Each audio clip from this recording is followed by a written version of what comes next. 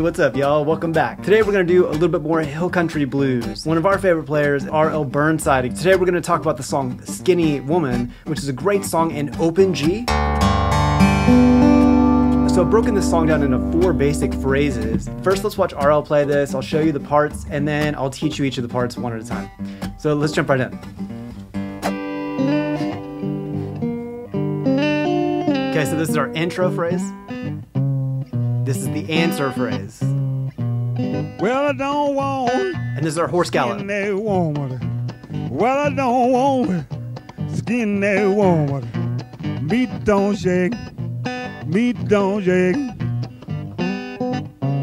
There's the answer phrase again. Me.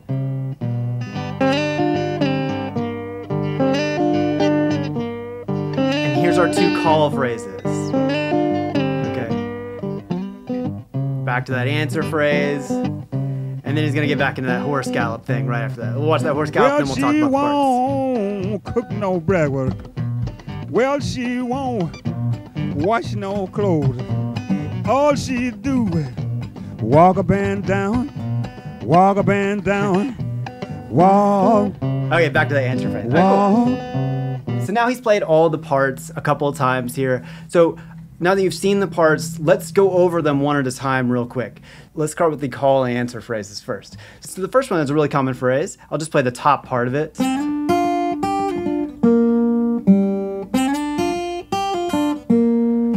that sounds like a lot of other songs that we've heard from RL, but he's doing this kind of in an unusual way. So the timing is kind of weird because he starts kind of in the middle of the phrase. Okay, but let's start here.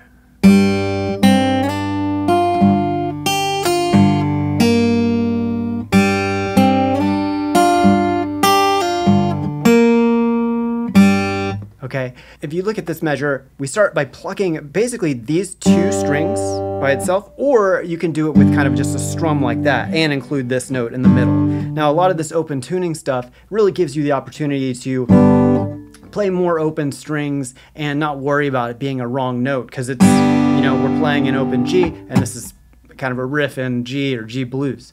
So check it out. So one more time, start like this. 1, 2, and 3, and 4, and 1, and 2, and 3, and 4, and 1, 2, and 3, and 4, and 1, and 2, and 3, and 4, and 1. Now one thing he does is, instead of keeping this, you know, bass going on the downbeats, he's actually doing those kind of on the, almost on the upbeats.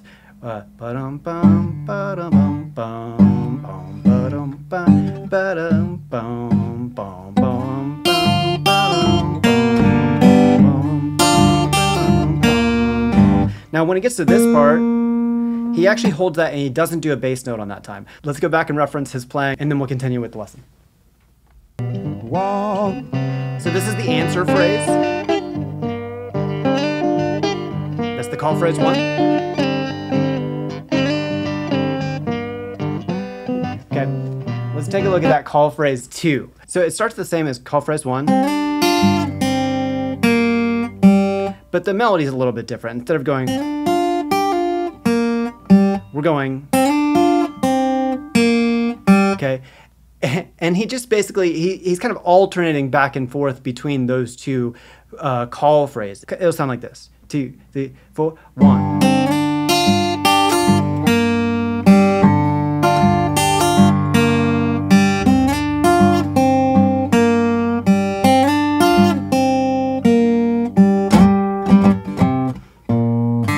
Okay, and then goes into the answer phrase. So let's check out that answer phrase now.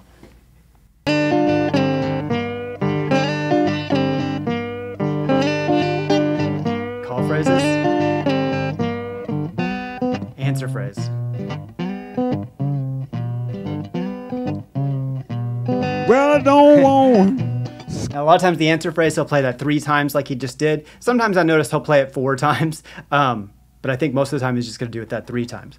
Check out that answer phrase.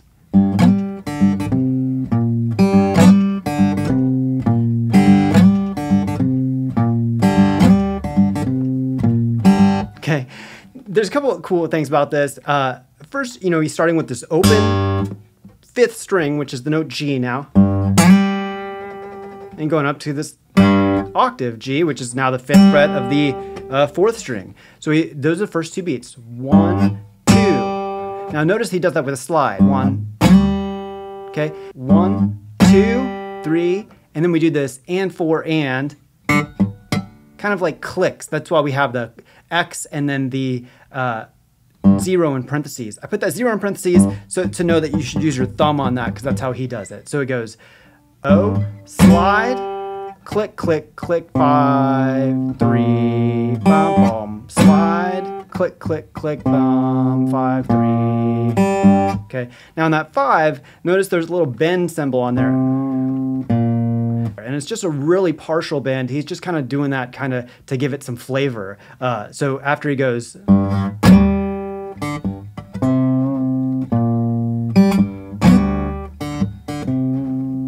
okay, let's hear him do that. Let's back it up. Okay, here comes the answer phrase.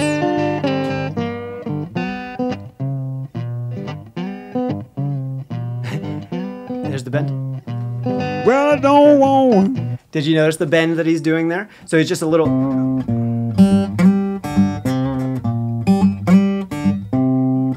Just a tiny little bend. Finally, the last part is this thing that I'm calling the horse gallop. And that's because if you listen to it, it kind of almost sounds like a horse galloping. It's, you know, it's got that kind of effect to it. He does a really unusual technique here. I'm going to show you exactly what he's doing, but I'm going to show you another workaround, which I think is really effective and really helps for other styles of hill country blues as well. So let's check out that horse gallop part, and then I'll teach you how to play. Skin that water. That's it right there. Let me back it up. Well, I don't want skin that Horse water. gallop.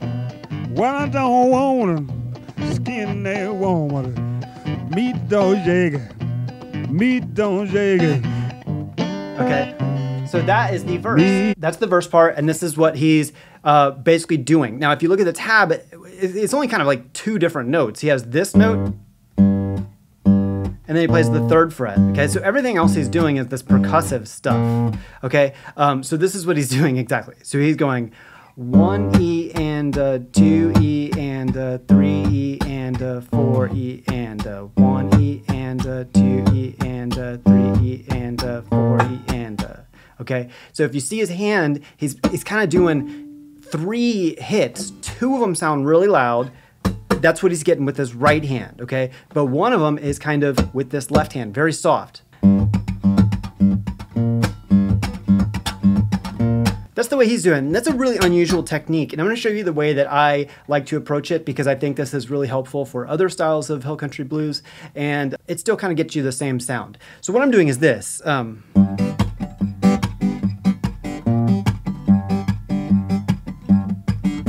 Okay, now I'm actually getting a little bit of that chord in there sometimes. It just gives a little bit of harmony in there, and that's okay. It is a little bit different.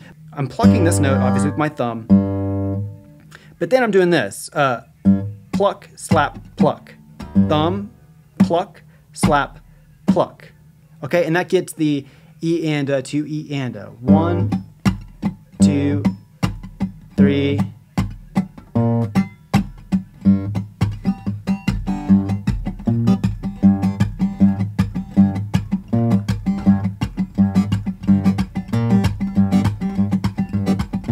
Okay, now I know it's a little bit of a different groove, but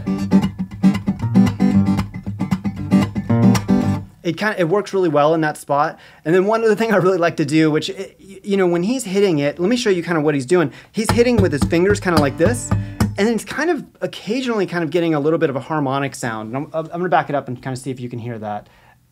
Well, I don't want skin that water. Meat don't shake it. Meat don't shake it. Can you hear that? So it's really hard to hear, but you can kind of hear him.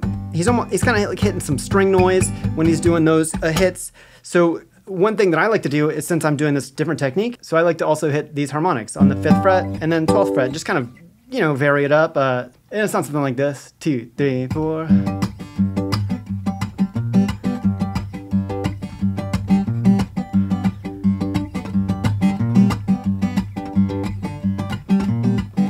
And I know that's a lot different, but it's a fun way to play. It kind of gives you that same 16th note rhythm where it's kind of like a...